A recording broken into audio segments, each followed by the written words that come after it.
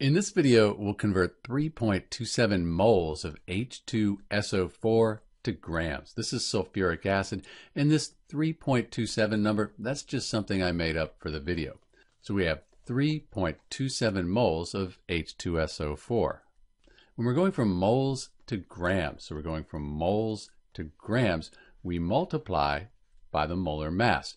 We can find the molar mass for H2SO4 by going to the periodic table and looking up the masses for each of the atoms and adding them together.